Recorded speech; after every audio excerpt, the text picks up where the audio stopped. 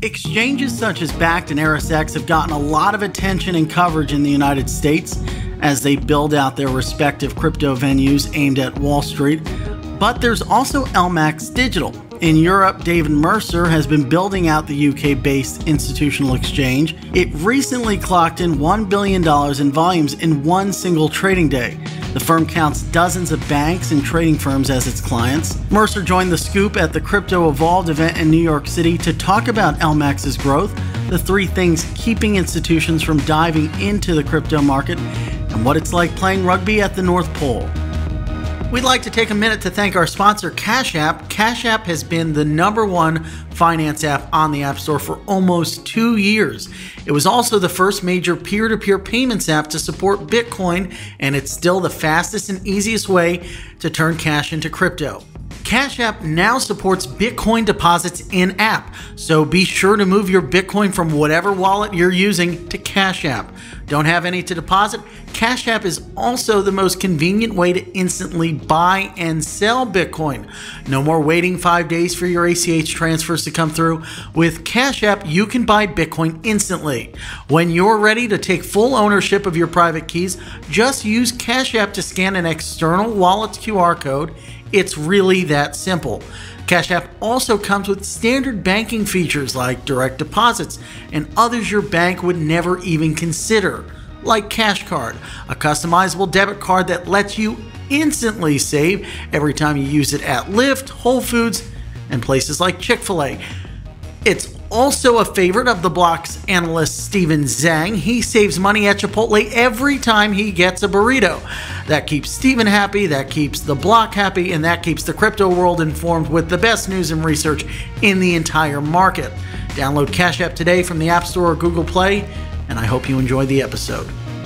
Well, good morning, everyone. Thanks for tuning into The Scoop, the Block's podcast for decision makers and thrill seekers. We are live. Actually, no, we're not live, but we're in New York and we're in studio with David Mercer. He's the CEO of LMAX and LMAX Digital, which is a cryptocurrency exchange operated out of the United Kingdom. And I'm joined by my colleague, my beautiful colleague, Ryan Todd, and we're about to dive into crypto market structure, regulations, trading, and of course, David's favorite topic, LMAX.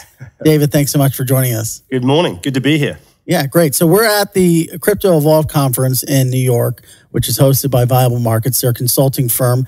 And the point of the conference is to explore a lot of the topics that, David, when you're out on stage, you're a common feature in the New York, UK crypto conference circuit. What do you think, from your seat as CEO of LMAX, which runs LMAX Digital, which is doing, I think, $400 million sometimes, $1 million. 640 on Saturday. On Saturday, there's your scoop. $640 million worth of trading volumes. What is the biggest issue from a market structure perspective that's hanging over the cryptocurrency market from your seat? Very simple, one word, credit.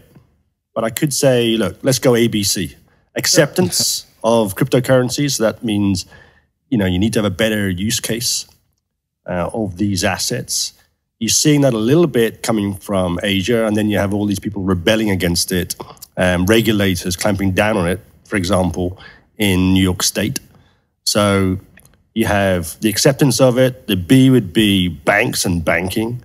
You need efficient banking. The major banks are not even banking cryptocurrency exchanges or crypto funds yet.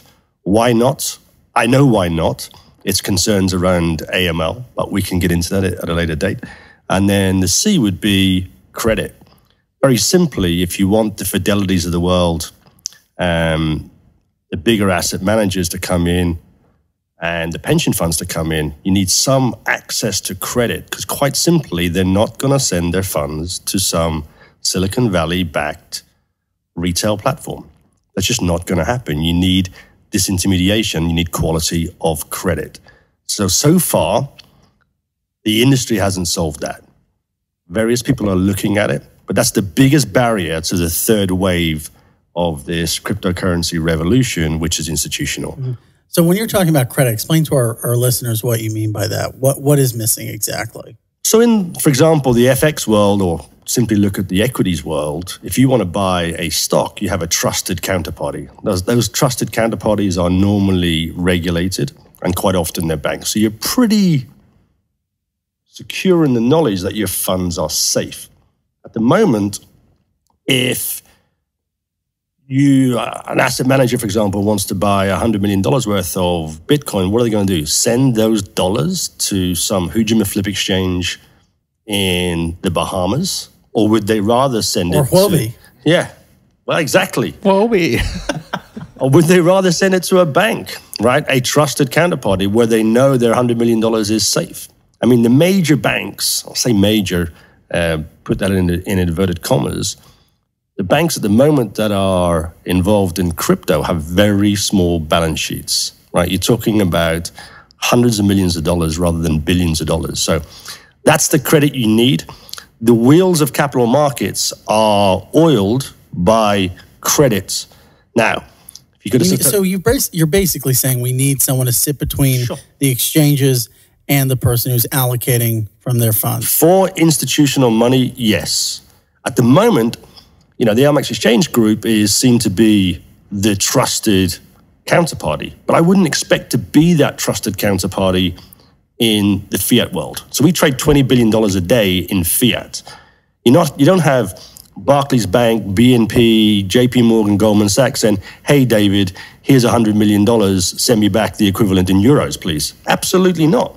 They themselves will use their own prime brokers, or if you're a fund or you're an asset manager, you use a bank as a prime broker. Multiple prime brokers. So you're saying, prime services, like traditional sell-side function, that type of... In my opinion, yes. Okay. So there's another way around it, right? So we can talk to the crypto evangelists out there, and let's go forward 10 years.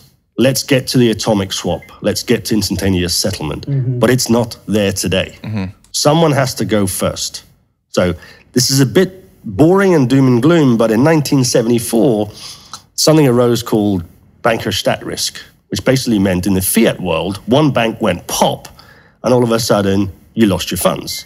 So then what happened, the FX world's very quick, so a whole 28 years later, in 2002, they established CLS, which, if you like, is the lender of last resort, and that was the big credit shop at the end of the street. You don't have that in kind crypto today. Kind of like a DTCC. Correct. So you need something like this. We could have a shock like that in crypto. We could do. You need a huge balance sheet for it, right? So I'm all for that, right? If there's someone with a huge balance sheet that can offer credit to all the participants, then humble exchanges like LMAX Digital can work, and everyone's sure that the credit is elsewhere. All we do is match buyers and sellers. But at the moment, it's not there. So you're asking people to send money to exchanges and OTC providers as principal. How would you relate the risk between LMAX and LMAX Digital with regards to the lack of a credit function in the market, or someone providing rather that credit? Like credit of last resort. Yes, look, it's and how is that priced in? I mean, is that why our fees are so high when it comes to credit? Yeah, that's the reality of the crypto market today. If credit performs, it's the most lucrative capital market for liquidity providers, for traders, and for exchanges, because you're talking about fees in tens of basis points. Sometimes on the retail exchanges, they're charging 1%. Now, that's ludicrous. Mm-hmm. Put that in perspective, the institutional market in foreign exchange trades at about $2 to $3 per million. Okay, so that's 0.03 of a basis point. I think we're the most efficient in the crypto world. So we start at 6 basis points down to 2 basis points for aggressing. So in dollars per million terms, you're talking about $60 per million down to $20 per million. But that's still 10 to 30 times X, the FX rate. So that's all because of credit. So if you ease credit, then all of a sudden the fees will compress as well, and you'll end up with a much more efficient market. What about slippage? What does slippage look like for you guys? Because fees are one thing, but once you kind of put the two together. The slippage in markets, right? That's kind of my job. We run 5 exchanges globally. The 5th exchange we launched was LMAX Digital. So what I have to do is go and get the best liquidity out there. We think we do. We have probably the top 4 liquidity providers in crypto today. All bar one of them are also some of the biggest liquidity providers in FX and equities. So we just got to keep increasing the depth. The reality is you're not seeing huge tickets in the crypto market today. So there's Even no with the run up? Not depth, right? You see a lot of people buying a coin. So the average trade size is still a coin. So, okay, that's gone up from $5,000 to $11,000 in the last week, but it's still very small. The average ticket size in foreign exchange is 750,000. Now, if you think about the way a central limit order book works, whether it be any of the LMAX exchanges or LMAX Digital or any of the equity exchanges out there, you stream firm limit orders into the exchange. That means they're tradable on. So as a liquidity provider, you're only putting out there what you know might actually trade. There's no point in me, for example, having $200 million aside on the book because the liquidity provider is exposing himself. And you have this very fragmented market at the moment where something could happen elsewhere which they haven't seen, and all of a sudden they get picked off on a stale price. So I would say at the moment, we have any given time, $10 to $20 million liquidity, both sides of the book. What does slippage look like? Look, top of the book, one coin, you're going to pay a $3 to $5 spread, which is pretty good, the tightest in the market, I hasten to add. But if you want to buy 100 coins, that's going to cost you $100 to $200 in spread. I'll give you one example. A customer of mine on Saturday, in the run-up, their timing was unfortunate. They started buying at 10,200. They finished buying at 10,900. Their VWAP price was 10,600 on a $2 million ticket. It just so happened they were buying when the rest of the market was buying. No, that's fascinating. But what I'm interested in, it's not just, it's also about the prematurity of how we can engage with this market. Yeah. When we think about ways that folks can sort of reduce risk or limit slippage, it could be things like different order types, like an iceberg order type where you can sort of slice things up. A lot of that stuff doesn't exist just because, one, the matching engines are so premature, and two, we're just not there from a technical perspective on a lot of the funds that are out there. Is that a layup trade for me again? So no, I'd say on LMAX Digital, they're all available, right? So if you think about it. How many order types? You name it. So you mentioned icebergs, we have icebergs, right? Now, in most cases, that's not effective for people. If you want to VWAP an order, you VWAP an order. You want to TWAP it, you TWAP it. You say the matching engines are premature. I have the same technology in LMAX Digital as I have in my fiat exchanges. So on those fiat exchanges, we process 4 billion orders a day. The cancel and replace times are 80 microseconds. Okay, so you have the same players who are trading on the biggest futures exchanges in the world in fiat, in equities, trading on LMAX Digital today. Now, most of their order execution is it low latency? Is over. What's 80 microseconds to you? Sounds pretty low latency to me, right? But what I want, so what you talk about, and this is where I'm going to pick you up in a little bit. You talk about the immaturity of technology. That's on retail platforms. You're very US centric here. You talk a lot about the US retail platforms. You shouldn't call them exchanges. They're very, very good sales and marketing engines. They're very good at it. They're very good at onboarding clients who want to buy $500 worth of coin or $1,000 worth of coin. Well, let's talk about one of the elephants in the room, Coinbase, right? They had a project in Chicago that they were building out, and that was going to be a low latency, high frequency trading matching engine where they'd have higher capabilities, more robust platform to have traders engage with the market in the type of way you're describing. LMAX Digital, they scrapped that project after spending millions of dollars. I mean, the idea was this isn't where the market is. Retail might be more valuable. Is there a market right now for crypto, for institutional, and what do you make of their pivot? So look, I don't really like talking about competitors that much. What I would say is building an institutional exchange is difficult. We have a track record of 10 years of doing it, right? So I have, in all my exchanges, I have 23 of the world's largest banks connected to LMAX Exchange, and most of the world's largest non-banks, so the prop trading firms in Chicago and New York City. So they're connected. For us, they use the same technology to connect to LMAX Digital. Now, their bar is very high, okay?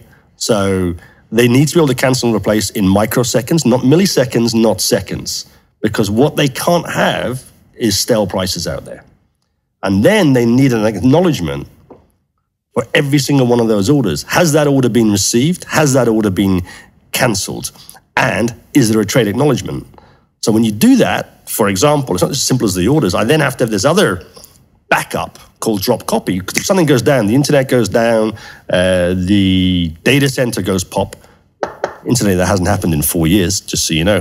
Then they have an immediate backup of where they were in the stack.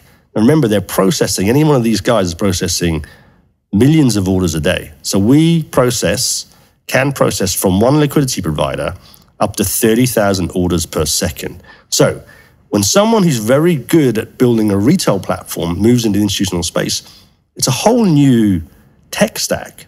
It's a whole new requirement of those people. If you like, it's vertical rather than horizontal. So what I couldn't do is have 20 million individual customers trading at the same time. But what I'm very good at doing is pumping millions of orders down one pipe, right, to a discrete number of participants. It's just a different organization. So you think that it's almost, you got to stick to what you know, right? Maybe Coinbase sticks to having that consumer-facing brokerage entity that's successful at marketing and getting people on the platform, and they could just pull liquidity from LMAX, the same way that a E-Trade or a Robinhood engages with NASDAQ. So they could, and many of their competitors do. As I say, look, I'm not about to tell them how to run their business because they've done a very good job and they're a very valuable company. So they could move into the space. You must ask yourself, though. David's always thinking about potential customers. But you've got to ask yourself, where is the value there? As I say, their value proposition is market access to retail customers. Retail customers pay a wider spread, higher fees than institutional. The institutional customers are already racing to zero. They've raced to zero in equities. They've raced to zero in FX. They're going to do the same in crypto. This is all about a volume game. You said, is the market there today? I believe the institutional market has only just started, but if I traded $6 billion this month, so around 50% of some of the futures exchanges, I think we rank at least top 3, if not top 1 spot exchanges. Not against Hujima Flip Tether coins, but I mean fiat to coin. So I think there's a market today, but that market is driven by agile HFT prop shops. The banks aren't there yet, but they will come, and they will come because you guys will insist on it. Are you guys at a point where I was talking to an exchange executive over the weekend about some due diligence they were doing, or rather due diligence a very large $40 billion fund was doing on the exchange, and they opened up an account, they were onboarded, and they kind of are just sitting there. They haven't made a trade yet. Yeah. Are there any examples where, and listeners need to understand that these are 6 months to a year cycles of onboarding these types of clients. Do you have a lot of banks or large asset managers, 5 billion plus, who are doing due diligence with you, onboarding but not touching it, but just getting ready, putting the feelers out? Yes. So the first thing you do there, if you think about it, if you think about my ecosystem in fiat, it's the same API. It's the same fixed API to get my price feed for digital, right? It's the same software, just different hardware. So for price discovery, they take it. And I give it to them for a while for free. So they then build up their trading engines, they build up their algos, they build up their portfolio strategies. I should imagine they're backtesting a lot. I think when the major banks trade, when you see the first bank trade cryptocurrency, I'd be amazed if it wasn't on LMAX Digital because they're already connected to me. So yes, most of them are connected or connecting, and I have some very large funds connected. Probably of more interest, though, is the interest you're seeing from Asia. I was just going to say, the wheels were turning. He's reading my mind. Is there any, you have ton of major corporations, their biggest tech companies moving into the space, Line launching I think they launched an exchange, right? Or their own cryptocurrency. But there's different folks moving into the space over there. Is there any plans to expand LMAX Digital into Asia? We're there already. I mean, that's probably our biggest region today. I go back to the ABC, the biggest acceptance of cryptocurrency as an asset class, as a capital market, is in Asia. And if let's face facts, if you go to Tokyo, and I'll be there for the Rugby World Cup in October. Ireland should win it, by the way. There you can go and buy a cup of coffee with Bitcoin. So there's been acceptance. There's no acceptance really in New York City, for example. So we see a lot of interest for Asia. And remember, that region is the most disparate in terms of people, countries, and currencies. So you have the most problem with cross-border payments, right? Someone asked me yesterday, someone you'll know well, David, would you be accelerated? If I get, no, we'll talk about Nonna later. If we give you access to, 50 licenses in 50 states, would it rapidly increase your traction? I said, no, I'd rather have 20 countries in Asia. Yeah. Because they're using it now. So the United States is difficult because of the federal state system. It's difficult because you have 6 states with licenses and then whatever, a whole number of states without licenses. In Asia, you just go, they all need it. You have a lot of people working, for example, in Singapore, sending money home to the Philippines, to Thailand, to Indonesia. They're adopting cryptocurrency. They're accepting it today. And there's a real use case for it today. It's not just gambling on 2 flies going up a wall. So what do you make of the way the U.S. is approaching regulations, right? If you have some people... And our focus on we were talking about, we had a panel on this not too long ago where we talked about... Wyoming was a topic, right? The great state of Wyoming. Wow. People in the U.S., there are 2 sides to the coin, no pun intended. One, you can have states specifically drive innovation and really, set up parameters around this space that can drive adoption in their respective jurisdictions. But at the same time, the other side of the coin is if you have all these different places doing different things, it's cumbersome on the business. It's cumbersome on the business. You can't get things done. Is that just a weird American states' rights thing, or is it squashing innovation? If you pushed me, I'd elect for the latter. So I think it is stunting innovation. But look, you have that. I mean, let's face it, most companies you ever establish, if you're a foreigner, when you come to the United States, you set up in Delaware. Who would have thought that? But they have the most established legal system. So we all use that. Now, New York State elected this bit license, but everyone else just goes and operates in Jersey. Mm-hmm. But I have something to say there, which is the United States has their own method of regulation. You have this battle always, SEC, CFTC, and very much they protect consumers. That's a good thing. I'm all in favor of protecting consumers. This current minority state license isn't protecting consumers that much. I think, to this day, you can't buy equities on leverage in the United States unless you're an accredited investor. So in other words, if you're rich, it's okay, and you can understand it. But if you're not, if you're not rich, but you're smart, you're not allowed to trade it on leverage. So I have my own views on that. On the UK, we just regulate it. Mm-hmm. We have suitability tests. We have financial promotion rules that says, look, do you understand what you're getting yourself into? I think very much there should be some global, not just in the United States, consumer protection. Because on the last big run-up, everybody from Nonna to your taxi driver was saying, hey, should I get myself some Bitcoin? Do you know what you're buying, right? Have we told them all about the risks? In the United Kingdom, the maximum leverage you can have on crypto was 2 to 1.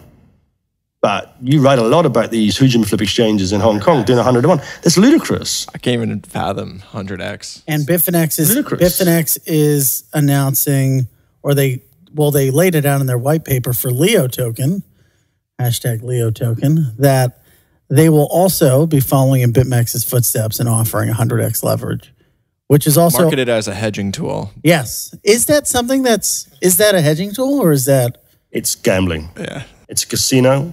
And again, look, in all seriousness, is there any use case for an institution or a large trading firm to have 100x leverage? 2 different questions. Sure. For a large institution, for a bank, that's absolutely fine. I guarantee they wouldn't use it. So I come from a fiat world where there was 100 to 1 leverage in FX for a long time. But remember, the biggest gap in a major currency, apart from the S&B in 2015, is 3% over the last 25 years. So what does that mean? A 3% gap. If you're going against the edge case, the maximum leverage there in fiat should be 30 to 1. Now, what's the extreme move in cryptocurrency? You're going to say, you could say 50%, but let's be reasonable and say it's 20%. Well, then the max leverage should be 5-1. So in the institutional space, in the wholesale market, don't overregulate. If they want to use leverage, let them use leverage. In the retail space, come on, we have to protect the individual. Do you, A, understand the asset class, right? Do you understand the asset you're purchasing? B, do you understand the effects of leverage? And probably you have to go back to basics and say, the thing that everyone accesses on leverage in their life is a house, on their mortgage. Now you think about the amount of disclosure you have to read when you get your first mortgage, right? Or when you get a lease agreement for your first car. Now that's the level of disclosure you must have for private investors and for consumers. You must protect them from themselves. I don't go along with the United States approach, which is just ban it, right? Like you do equities on leverage, because you should offer that aspiration, if you like, to everyone, but protect them, make sure it's suitable product for them, and make sure they understand it.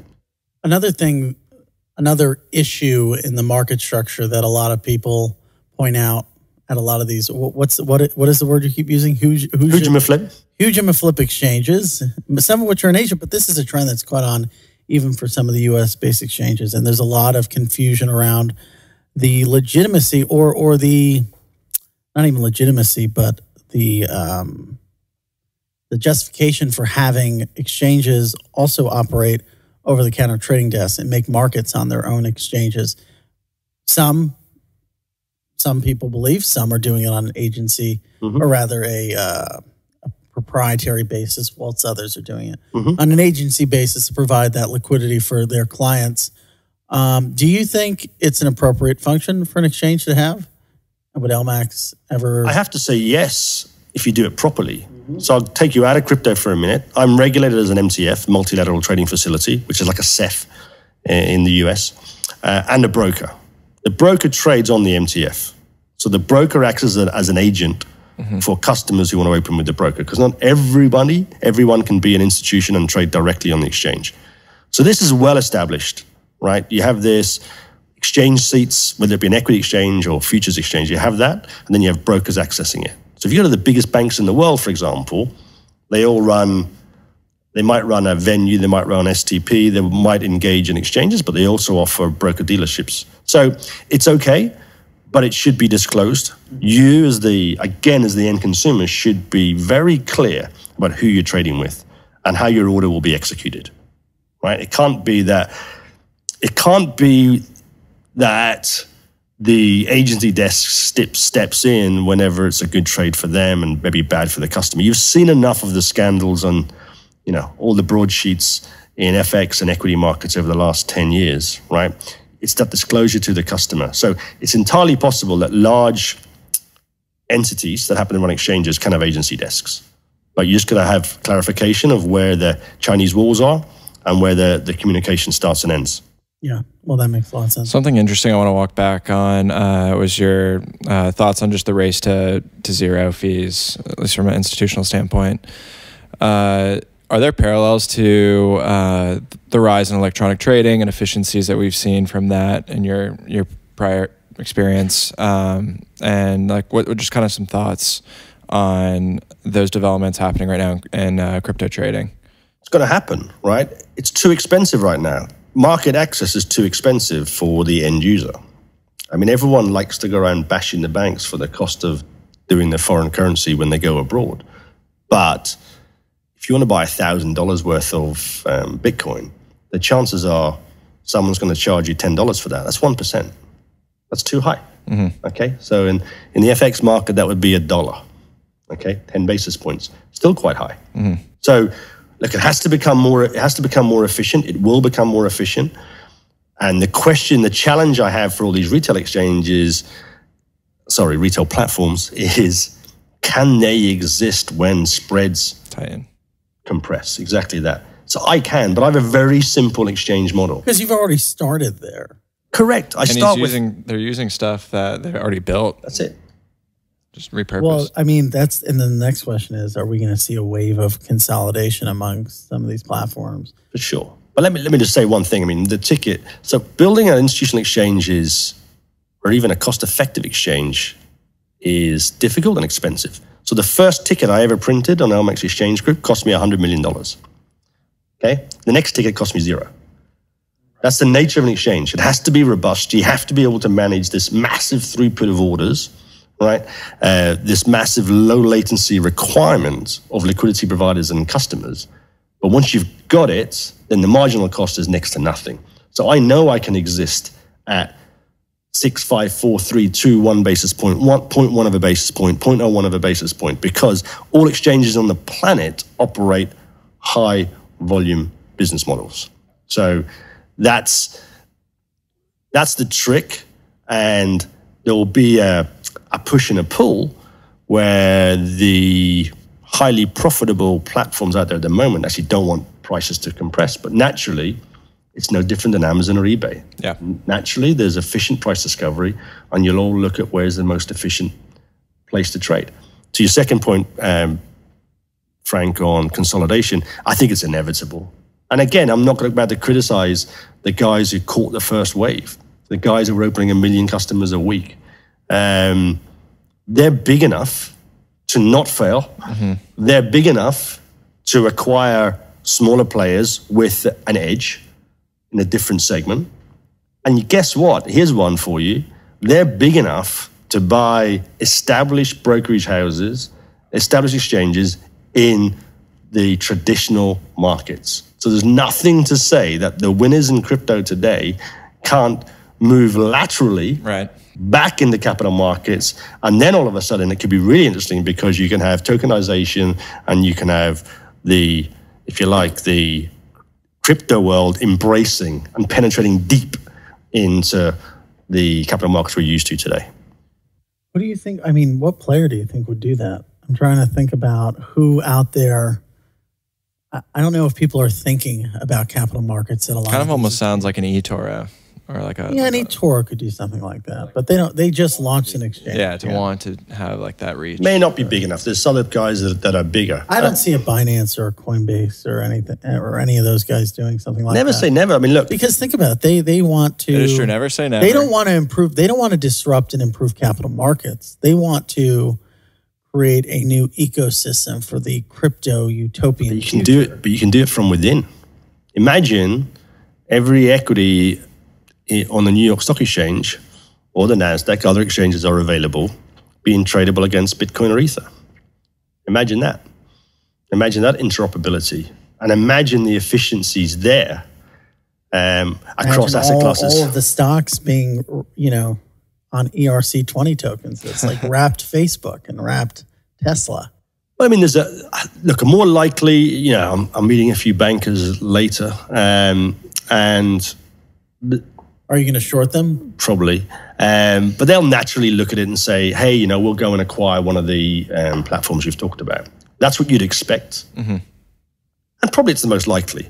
But I think turn it on its head. Imagine if you have a smart growth equity, private equity investor buying into one of those shops, so creating some liquidity for the founders, mm-hmm. for the stakeholders. What are they going to do? They might be the ones who are ambitious enough to take it into other capital markets. And if you like, make cryptocurrencies, crypto assets pervade throughout the whole capital market ecosystem. Then you might see these large buildings in Manhattan and the city of London being empty, mm-hmm. frankly, right? That is possible, but that's why I am certain the biggest banks will come, because there's a lot of smart people there, and they know there's a threat to their core business, to their ecosystem, and they know their end customers will be trading this asset class in years to come. Do you have any interest in starting up a retail arm to LMAX Digital? No. Why not? I mean, there's all this talk about having a good balance of retail and institutional liquidity in operating an exchange. So I would say I already access that liquidity. Put simply, you've got to play to your strengths. We're very good at running low latency, high throughput exchanges. We're very far from the best at sales and marketing and automatically onboarding millions of retail customers. That's just a whole different tech stack. We don't have that capability. What I'd much rather do is build out the ecosystem, if you like, be the institutional matching engine for crypto assets. Who do you view as being your biggest competitor on that front? I can't see any. You're going to tell me names, and I'm not going to give them the credit by naming them myself, but there's big names I've been talking about launching for a year. They haven't printed a ticket yet, right? I don't see it. I think we're so far ahead that they're going to be wondering how we did it. Because remember, I already have distribution. Do you think it was less about, and we talked about regulation, but we think about some of the exchanges that haven't, or have just launched or haven't launched yet. RSX just started their spot market. Don't know what the volumes look like on that. RSX. I'll tell you mine, Frank. CTX also recently launched their spot market. Still waiting on derivatives to play out. Backed hasn't launched. And then the institutional ambitions that a lot of the native crypto firms have sort of fallen by the wayside. So where do they get? Here's my key, right? It's very... But the question I was going to ask is, do you think it's regulations here in the U.S. No. that's holding them back? No. Where's the distribution? Remember, no one just goes, hey, we launched on board. Everyone beta tests, right? I beta tested for 3 months. Now, what's my advantage when I beta tested? I have an ecosystem of 5,000 customers already connected, including the biggest banks and funds in the world, even accessing real money algo desks. So I start there. And you talk about, I want to service that retail broker community. What they're good at is not what I'm good at. So they're good at sales and marketing and onboarding. So guess what? Go and get your institutional liquidity and match on LMAX Exchange. Why don't they even tell their customers that? Hey, we give you bells and whistles. We give you pretty graphs. We give you access. We give you someone to speak to for customer services. David at LMAX Digital isn't going to do that. But you know what? We match on LMAX Digital because it's the best price and the deepest institutional liquidity out there. So I start with distribution. What's stopping these guys is they don't have distribution. It's the hardest thing to build. It's taken me 10 years to build it. So I just layered another exchange on the top, the 5th exchange we launched being LMAX Digital. What about, so we talked a lot about regulation so far, specifically in the U.S. Any thoughts on FAT, F-A-T-F? FATF. FATF. So let's just give a sort of, let me put on my FATF expert hat for a second. Walk us through this, FATF. Basically, it's going to require, at least, and David can probably speak to it better than I can, but require exchanges to, when funds are transferred between different venues, they'll also have to transfer the information behind the trade, which is something that they're not required to do at the moment. Targeting money laundering, anti-money laundering, but... Is this something that's going to make business more complicated for you or more cumbersome? I do it today, okay? It's the 5th money laundering directive that actually comes in July.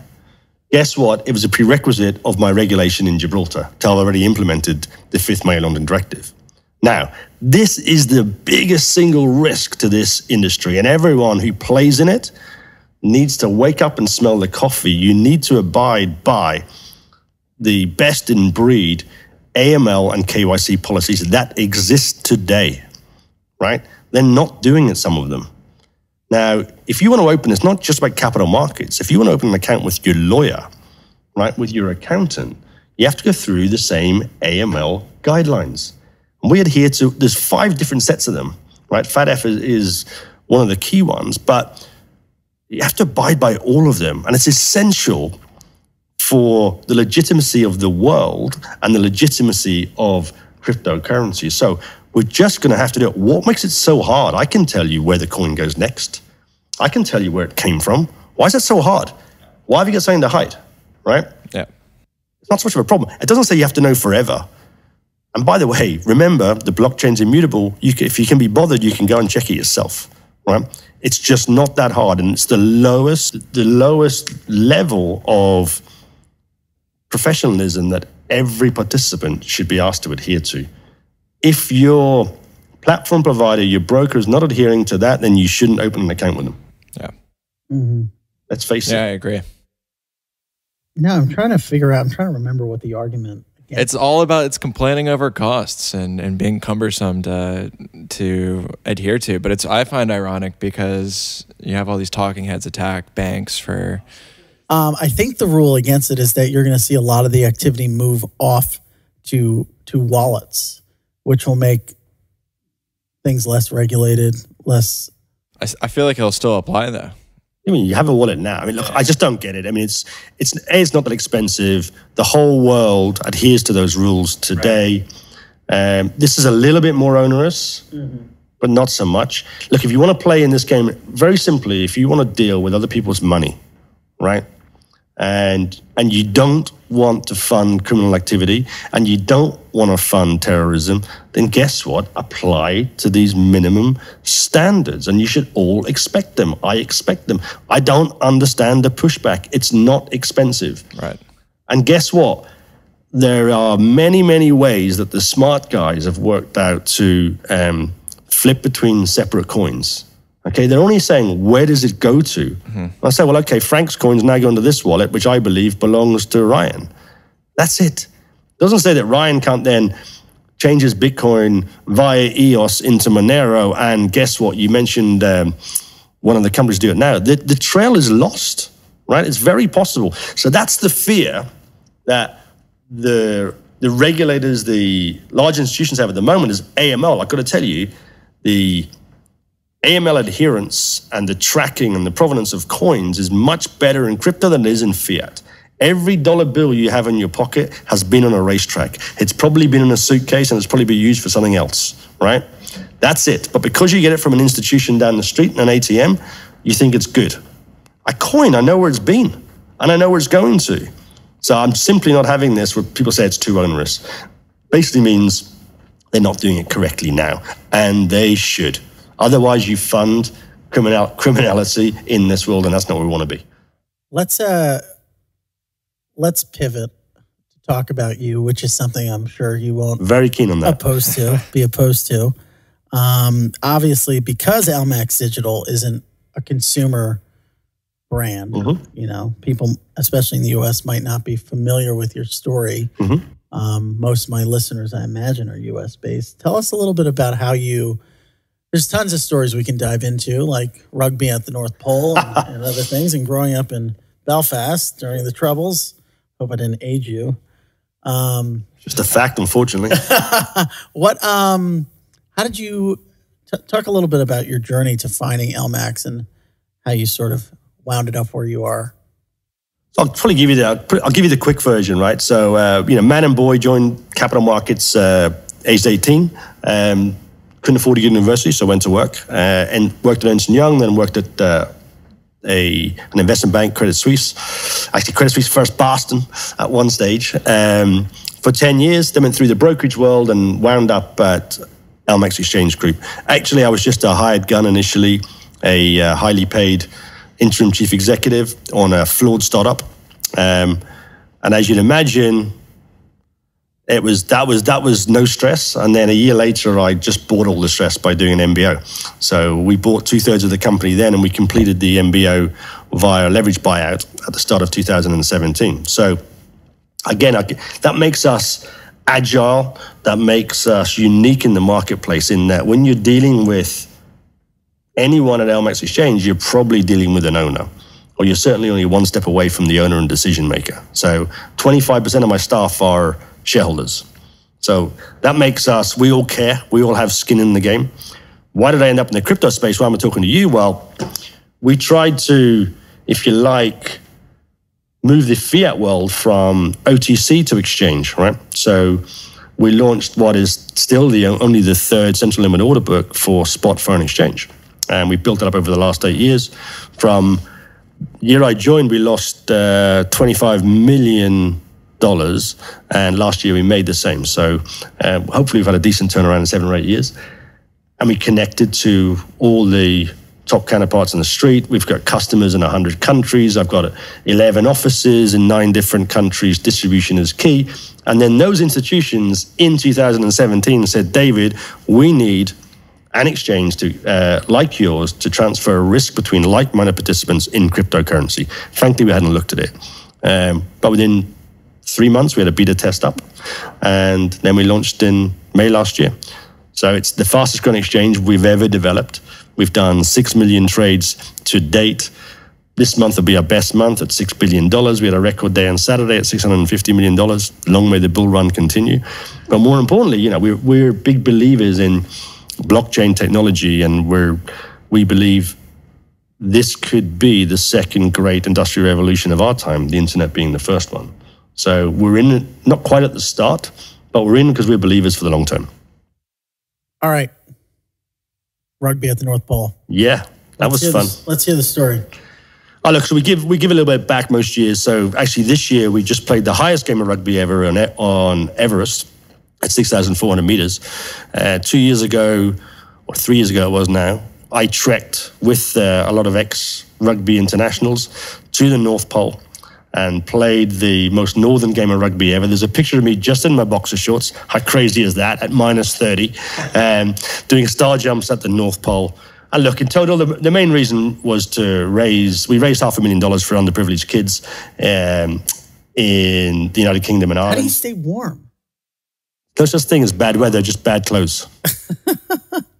No, actually, look, you know what, you trained. What do you play in, like a massive Canada Goose? Yeah, we looked like, I guess if you imagine ice hockey players with everything underneath being your 5 layers from base layers to down jackets, I guess we looked like that. So, look, the rugby wasn't a great standard. It was all about the trek there, setting the world record. So we're officially in the Guinness Book of World Records. And as I say, we raised $500,000. We did the same again this year, so pleased with that. How do you top that location, Space? Would that No, be they next, didn't. Well, yeah. the next frontier? So we did the most northern game, as they three, and then we did the highest game. You could do the low, underwater. Look, personally, I want to go to the South Pole. You know, I've been to the North Pole, the most northern game. Let's play the most southern game. South Pole's slightly more dangerous than the North Pole. You can die there through no fault of your own, whereas the North Pole is quite difficult because you have crevices and things like that in the South Pole. So personally, I'd love to do that. Whether I do that with an LMAX hat on or a later stage in my life, I don't know. But certainly I'd like to tick off the North Pole and the South Pole. You can sort of cheat and go to like those islands off the coast of Argentina, which would probably be, I don't know if they're playing rugby down there. That's one of the starting points, actually, is you hop off from Chile, I think it is. But yeah, look, that'd be fun. It's all about, you know, it's where we did it for the Wooden Spoon, which is the children's charity of rugby, and it's all about raising their profile, raising money for the kids. And look, I'd like to do more, and there's other people do similar things. It's just it's also good PR for the brand. But yeah, we keep doing it. Every 2 or 3 years, we'll do something huge like that. And in fact, we're doing another fundraiser, much less aggressive. We're doing the 3 Peaks in Yorkshire on Independence Day because it's the quietest day of the year for us. And there's 25 of us, again, going to try and walk up and down these 3 peaks in 24 hours. And again, raise some money for charity. David, thank you so much for joining us. We really appreciate your insights, and hopefully we'll have you on in a future season. Ryan, thank you so much. Been a pleasure. Thanks for being on time for once. Don't forget Europe when you're writing stuff for the block, Frank. I won't. Okay? Thanks so much for listening to this episode of The Scoop. We hope you tune in next time, and don't forget to subscribe and favorite wherever you listen to your podcasts. We'd like to take a minute to thank our sponsor, Cash App. Cash App has been the #1 finance app on the App Store for almost 2 years. It was also the first major peer-to-peer payments app to support Bitcoin, and it's still the fastest and easiest way to turn cash into crypto. Cash App now supports Bitcoin deposits in-app, so be sure to move your Bitcoin from whatever wallet you're using to Cash App. Don't have any to deposit? Cash App is also the most convenient way to instantly buy and sell Bitcoin. No more waiting 5 days for your ACH transfers to come through. With Cash App, you can buy Bitcoin instantly. When you're ready to take full ownership of your private keys, just use Cash App to scan an external wallet's QR code. It's really that simple. Cash App also comes with standard banking features like direct deposits and others your bank would never even consider, like Cash Card, a customizable debit card that lets you instantly save every time you use it at Lyft, Whole Foods, and places like Chick-fil-A. Download Cash App today from the App Store or Google Play, and I hope you enjoy the episode.